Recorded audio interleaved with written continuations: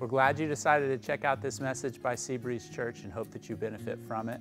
We also hope that you would join us either online or in person on a Sunday. We have a 9 o'clock live stream service online, and then we have in-person services on our campus at 9 and 10:30. So again, we hope that you would join us, and we hope that you enjoy this message.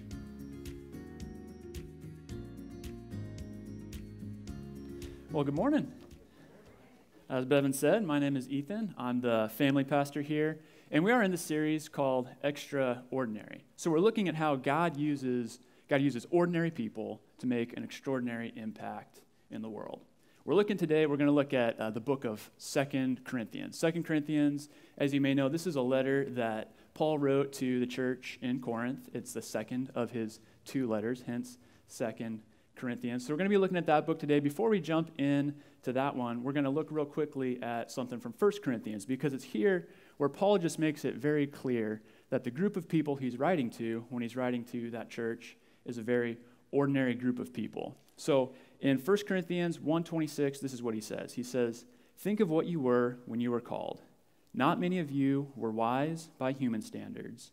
Not many were influential, and not many were noble of noble birth." So in other words, what he's saying here is that this is a very unimpressive group. This is not an extraordinary group. They're not even really particularly well qualified in anything. And then among their non-qualifications that he lists out here, one of the things that he lists is not many of you were influential. And so that's what we're going to be talking about today. We're going to be talking about influence and extraordinary influence. When we think of those who have extraordinary influence, if you just kind of call some names to mind in our culture who has extraordinary influence, we probably think of maybe celebrities, politicians. There might be some CEOs who kind of make the list and they come to mind. And then also in recent years, we've come to associate this term influencer with what? With people on social media who can influence the buying habits, basically, of a large audience online. So these are the things, this is what the world considers to be extraordinary influence. And honestly, when someone has 10 million followers on Instagram, it's kind of tough to argue with that. That seems pretty extraordinary, especially when you consider that pretty much everything that I've posted on social media gets likes from my mom, for one, which I'm not ungrateful for that. My sister, not even both my sisters, just one of my sisters, and then my aunts. So fortunately, I have a lot of aunts. That really helps pad my stats. So the world has their version of extraordinary influence. But then, as we look at the Bible, we see that God is not silent on this topic of influence by any means. The Bible actually speaks a lot about influence. It speaks of the benefits of influence. It speaks of how to grow, how to increase in influence. And then another thing that emerges as we look at the Bible on this topic is that God's version of extraordinary influence is very different from the world's version of extraordinary influence. God's version is typically very unimpressive. It doesn't really stand out, especially if you measure it by worldly standards. And so that leaves us to decide, as followers of Christ, it leaves us to decide, do we pursue an influence that may appear very impressive and effective from the world's perspective, but is really of very little value when it comes to God? Or do we pursue what God says is extraordinary influence, even if the world really looks down on that? To pursue God's version of extraordinary influence, there are two things that we really need to pay attention to. We need to pay attention to the what and to the how. That is, we need to pay attention to the what and the how of influence. What God says we should influence others to do is very different from what the world says that we should influence others to do. And then similarly, how God says that we should go about doing that, as we look at the Bible, is very different from how the world says that we should go about it and how the world does go about it. So when it comes to the what you should influence others to do, the culture's basic stance is dealer's choice. It's your call. That's really, you decide. And so there are a few things that are considered off limits, but for the most part, it's really up to you.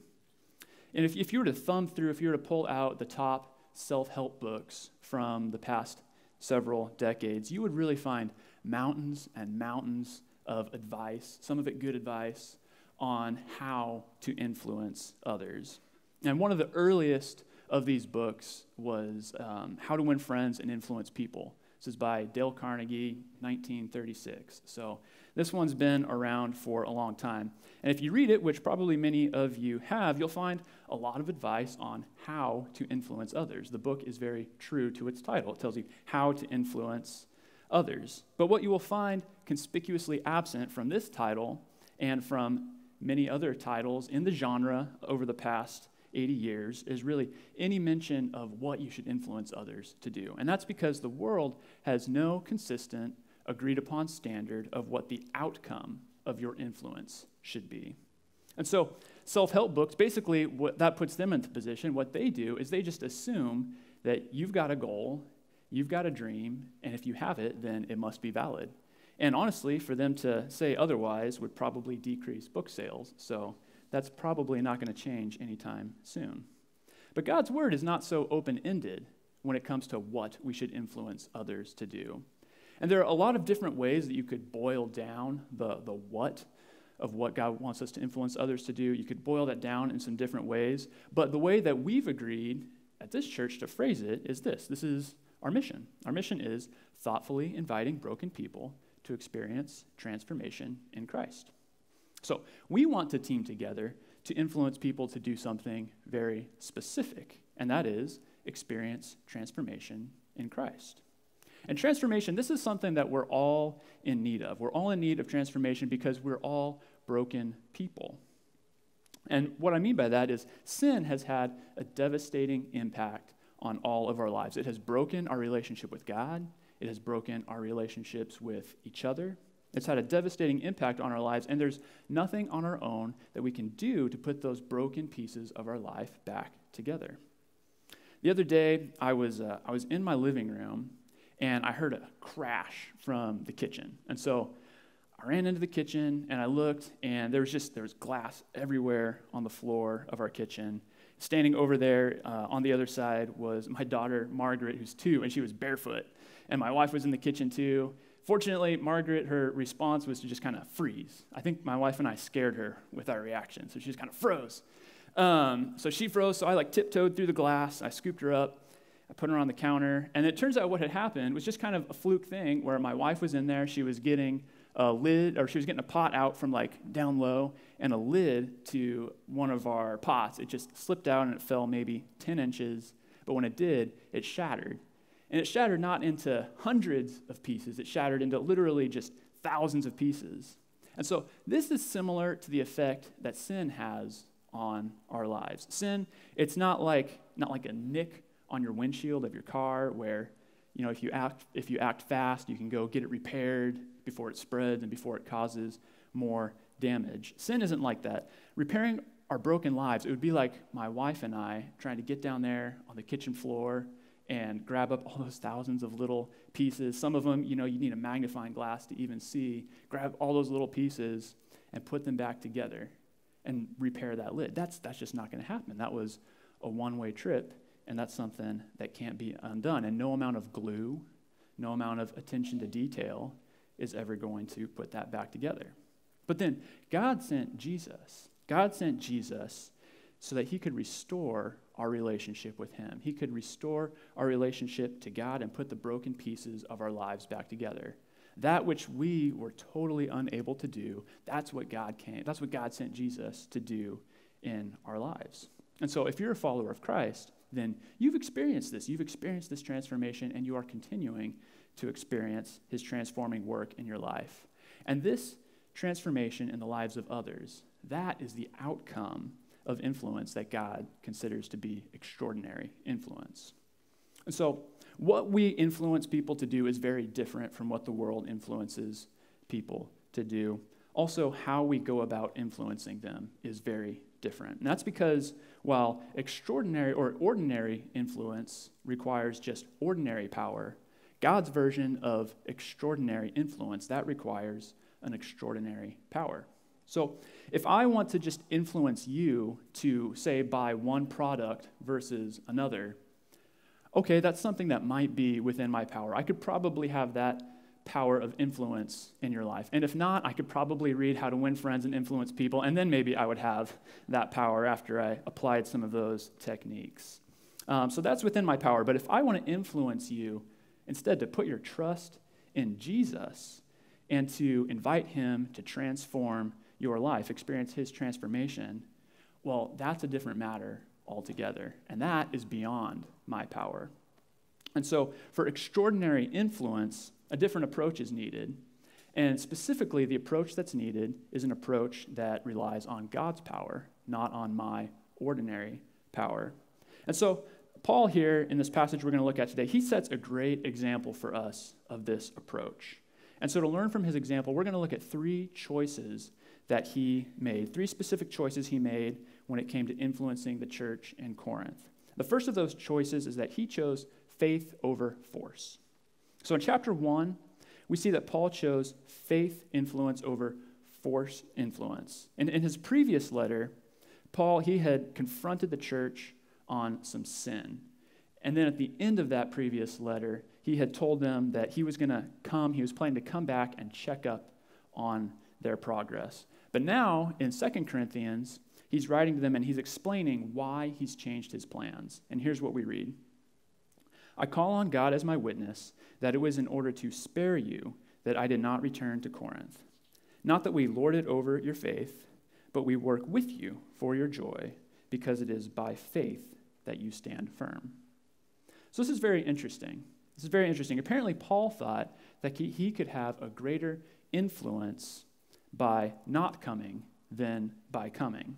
So Paul knew that he had weight and he had power behind his name. And it would have been very easy for him to show up and, as he said here, to lord it over their faith. His coming, it would have brought pressure, it would have brought intimidation and maybe authority, and it probably would have brought consequences as well. And so that's what he wanted to spare them, as he says. He knew that he could easily come and influence their behavior. But instead of coming, Paul did a counterintuitive thing. He stayed away.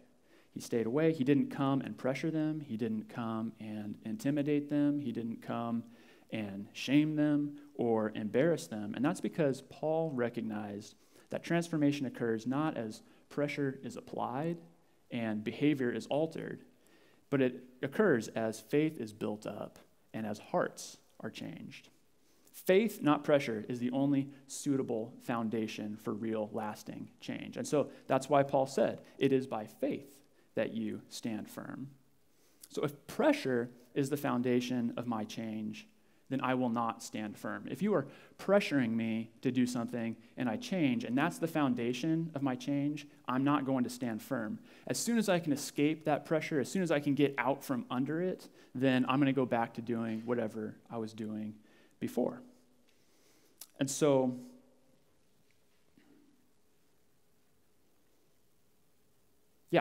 if you want to help me change, then instead of pressuring me, you need to help think, how can you build up my faith? How can you help me shift my trust? My trust is in something. How can you help me shift my trust and my faith from what it was in to being in God? That's how you can actually help me change. That's how you can help me transform. And this is what Paul did. He chose to have this faith-level influence rather than a force-level influence. Now, force is all about applying leverage in order to get certain results. That's what force is. And so when we use force to get results in our relationships or in people's lives, it's kind of like pulling out this big old relational crowbar. And the problem then with these relational crowbars that we use is that you are never going to have enough leverage in anyone's life to be able to change their heart. A relational crowbar can't change someone's heart. No amount of guilt trips that you can apply, no amount of social pressure or leverage, no amount of you owe me's or anything along those lines can ever change a heart. Faith is something that can't be influenced by force. And if you think about it, it's actually an absurd idea to think that you could force someone that I could force you to believe in God's word, or I could manipulate you to trust in God in a new area of your life. That's just not how it works. But often, we want to see change in people's lives, and that's a good thing. It's good if we want to see change in people's lives, but then we pull out the wrong tool for the job. And the other day, I got a new phone. It was shipped to me. It came in the mail. I opened it up, and I needed to transfer the SIM card from my old phone into my new phone. So I got the old SIM card out. That was easy enough. And then I was trying to figure out how to open it up, the new phone, so I could get the SIM card in there. And so I went to the junk drawer, and I just started pulling out all these random tools. And I tried all these different ways of forcing this SIM card area thing open. And I was in the middle of doing that, and I thought, I am about to destroy this phone before I even get a chance to use it. And I thought, there has got to be a better way to do this. And so I went to the owner's manual, and it turns out that yes, there was absolutely a better way to do this. They included a little tool. I used the tool the way they said, and it was fine. I didn't have to force it open, it turned out. This is similar to what we do in people's lives. If we love someone, we want to see God transform their life. That's a good thing. But we risk doing real damage in our relationships and in their life when we reach for those wrong tools like guilt, pressure, or shame, those tools that actually come very naturally to us.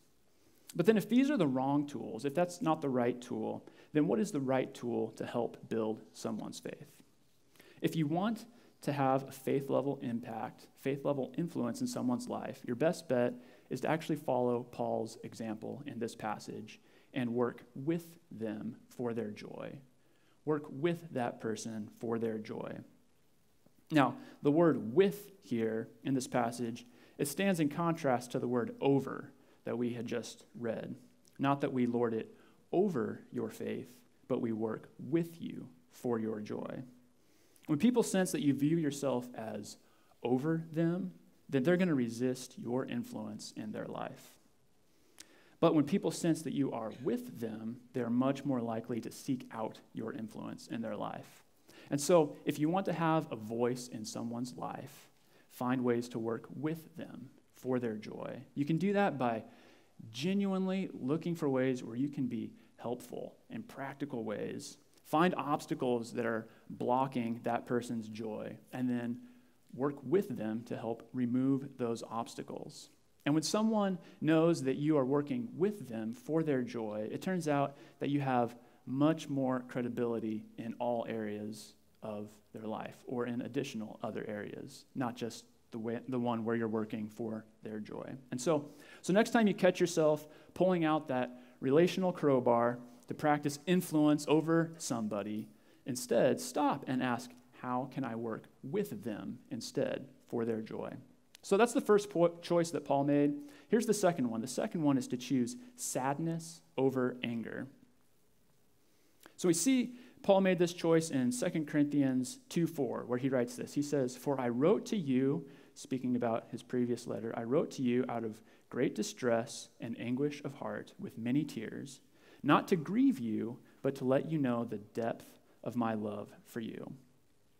So it would have been very easy for the church in Corinth to get the idea from Paul's previous letter that he was angry with them. And so what Paul's doing here is he's setting the record straight. He wants them to know, I wasn't fuming when I wrote you earlier. I was actually crying. And so why does he want them to know this? It's because anger and sadness, these are emotional indicators that let you and others know whether you're working with them for their joy or you're lording it over them, basically for your own joy. Anger is essentially a self-focused response. And so when I'm angry towards someone because of their sin, or maybe I'm angry with them because of their lack of change in a certain area of their life, what I'm doing is I'm viewing their sin through the lens of the impact that it has on me, right? And then sadness occurs when I take that spotlight off of myself and I begin to view their sin, or I begin to view their lack of change, not through the lens of how it impacts me or is inconvenient for me, but through the lens of how it impacts them and the negative impact, the negative effect and the consequences that it has on them. Now imagine here in this letter with Paul, if Paul had viewed their sin through the lens of how it impacted him. Instead, he might have written something like, I can't believe that you would do this. I spent all this time teaching you, serving you, suffering, working myself half to death, losing sleep, basically pouring myself out for you. And what thanks do I get? But that's not the letter that he wrote. He didn't view his sin through the lens of how it impacted himself. He viewed it through the lens of how it impacted them. And the result is that instead of anger, and you can just hear grief as he writes things like great distress, anguish of heart, with many tears. We face this same choice between anger and sadness all the time, on a daily basis, multiple times a day, in most cases, I would say. For myself, here are 3 ways that I encounter it, just real quick by way of example. So one of my kids lies to me. Okay, they lied to me. Am I mad because they disrespected me or because of the challenge that lie, the inconvenience of that lie that it produced in our family? Or am I grieved because the sin that lives in my own heart, I also see that living in the heart of my child? 2, neighbors, 2 a.m., they're fighting, it's loud, and let's just say that it's summer, so the windows have to be open also. Am I mad because it's 2 a.m. and I just want to be asleep? Or am I grieved because I know that these neighbors don't know Jesus? I know that they don't have a relationship with him. 3, a friend makes a dumb decision. Am I mad because we disagree? Or am I grieved because I can look out, I can see the long-term consequence that this decision is likely to have in his life? Am I mad or am I grieved? In each of these, I can choose my response. But then what difference does this make when it comes to influence? Because that's what we're talking about today. We're talking about influence. What difference does this make for influence? Well, consider this. Picture that someone is sharing something with you that's difficult to hear. And just like Paul is doing, that's what he's doing. He's sharing something difficult, and he had shared in his previous letter some things that were difficult for the church to hear. So picture someone's doing that with you. Now picture that person, as they're doing that, anger is just written all over their face. It's in their body language. It's in their voice. You can just hear it. How receptive are you to what they're telling you? And how convinced are you that they love you and that they're speaking out of a motive of love for you? And now, okay, picture that same conversation, same content and everything like that, but instead of anger on their face and in their voice, picture grief. Whether there's actual tears or not, that's really irrelevant. Some people are criers and some people aren't, and that's okay. And it's actually beside the point of this passage. But in that scenario where grief is just written on their face, how receptive are you now to what they're telling you? And how convinced are you of their love for you? When you become angry with someone over their sin or over their lack of change, you're clearly communicating with them. This is more about me than it is about you. And when that happens, we all know what happens. It raises their defenses, and you've just become the last person who's going to be a help to them and help them change. So until we care more and care enough to grieve over someone, how someone's sin is hurting them and how it's hurting their future, then how it is hurting us and how it impacts us, we're not going to really have any voice of influence in their life. And so next time you find yourself angry at someone, let that be a trigger to stop and ask God to give you compassion for that person and to choose sadness over anger. The final choice that we see here with Paul is the choice to choose forgiveness over bitterness. Forgiveness over bitterness. So in 1 Corinthians, again, Paul, he had confronted a man involved in sexual sin at that church. And the man, he repents, and now in the second letter to this church, Paul points out why it's so important that everybody forgive this man. So here's what he says. If you forgive anyone, I also forgive him. And what I have forgiven, if there was anything to forgive, I have forgiven in the sight of Christ for your sake, in order that Satan might not outwit us, for we are not unaware of his schemes. So Just look at the emphasis on forgiveness here. We read, forgive, forgive, forgiven, forgive, forgiven.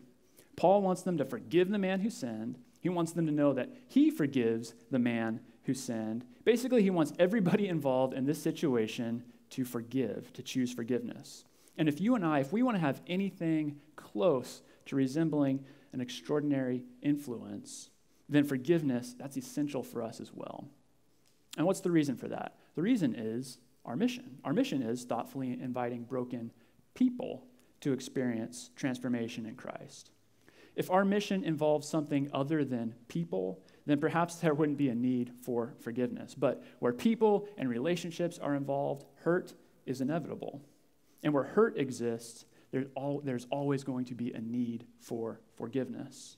And where there's a need for forgiveness, there's an opportunity for unforgiveness, which means there's an opportunity for bitterness to grow up as well. Now, a while ago, my wife and I, we thought it would be cool to be able to look out our window and see wild birds and birds, just basically have birds out on our patio. We thought that would be cool. We thought our kids would like it. We thought we'd like it. And so we went out and we bought several bird feeders. We put them up. And one thing that we quickly learned is that if you place a bird feeder somewhere, you need to go ahead and not be surprised when there is a huge birdseed mess underneath the area where you've placed the bird feeder. If I placed a bird feeder here, there would be a ton of birdseed right down there. So you need to not be surprised when that happens. And then because what's falling to the ground is seed that has potential, for life and growth, then you need to also not be surprised when unwanted grasses grow up in that area there. And then, furthermore, you need to also not be surprised when those unwanted grasses try to take over your entire patio. So when it comes to patio birds, those are just some things that you need to know.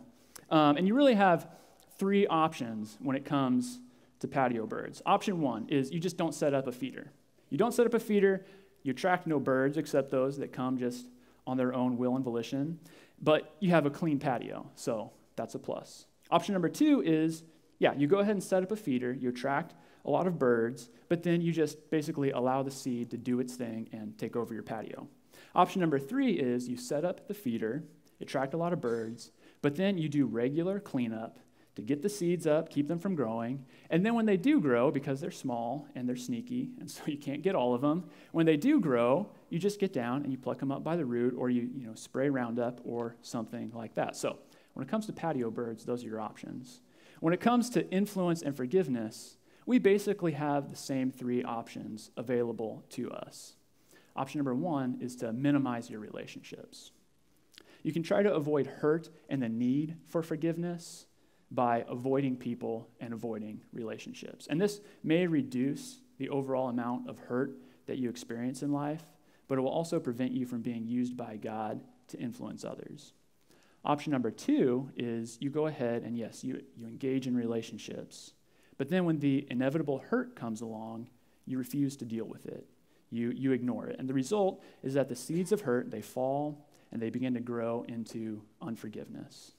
It's in the DNA of hurt to grow into unforgiveness. And so left alone, unforgiveness, it will grow deep roots and it's going to turn into bitterness. And bitterness is capable of destroying both your life and your influence. Bitterness is a very serious thing. Option number three is go ahead and engage in relationships, but don't be surprised when hurt comes along. It will come along. And when it does, do the maintenance work to forgive. Do the maintenance work to forgive. And when you identify a hurt, just go ahead and forgive it. When you realize that a particular hurt has fallen to the ground, is beginning to grow roots of bitterness, don't panic. Forgive. Roll up your sleeves, get down, and pull that up by the roots by forgiving again and again and again. So forgiveness is one of those things, though, that is much easier to stand up here and talk about than it is to actually do. And one of the reasons for that is that it is actually a key strategy of the enemy to undermine the work of God, which is the whole reason that Paul is writing about this in the first place. Let's go back and look at what he actually said. He said, in order that Satan might not outwit us, for we are not unaware of his schemes. So Satan is the enemy of everything that God wants to accomplish. If it pleases God, if it honors God, if it glorifies God, then Satan opposes it. He opposes everything that God wants to accomplish in this world, in this city, in this church, in your family, and in your life. He opposes it. And so forgiveness, it may be difficult, but this passage clearly shows us that neglecting forgiveness is a surefire way that we play into the enemy's hands. And we may not think, I want to support Satan in undermining the work of God, so I'm going to choose unforgiveness. We're not going to think that. But when we persist in unforgiveness, that is exactly what we're doing. And if you're unaware of that, that's okay. But I am telling you right now, from the Word of God, the enemy wants to use unforgiveness to outwit you. And so, let us not be unaware of his schemes. Instead, let us forgive. Now, God wants people around us to experience transformation in Christ. This is amazing. It's amazing that he graciously wants to include us in that process. And so, as we move out into our week, we have a potential to have an extraordinary impact, an extraordinary influence on each other as we interact and on others that we interact with. But we must remember to set aside those relational crowbars and instead work with people for their joy. We must allow sadness over people's sin to win out over anger over people's sin. And we must forgive. We must refuse to allow bitterness to undermine the work of God. Let's pray. God, we thank you that you graciously do include us in what you are doing. You could just snap your fingers and you could bring about any change that you want. You have unlimited influence and power, and yet you decide to include us. You loop us into this process, and really you allow us the joy of working with you. So we thank you for that, God. It's an honor to be included in that. And God, we just ask that as we go out into our week, that you would help us to interact with people, not in a selfish way, but in a way that really reflects the compassion that you have shown for us, God. And God, we pray that you would use us as a church, that you would continue to transform us, and that you would use us to help bring about transformation in the lives of those that we come into contact with. God, we pray this in Jesus' name. Amen.